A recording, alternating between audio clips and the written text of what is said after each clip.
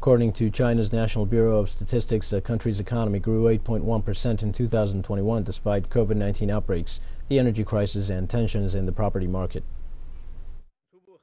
According to preliminary estimates, the gross domestic product was 114 trillion Chinese yuan in 2021, an increase of 8.1% over the previous year at constant prices, with an average two-year growth of 5.1%.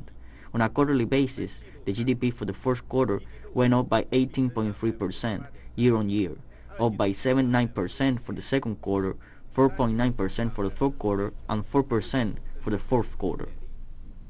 Chinese President Xi Jinping called on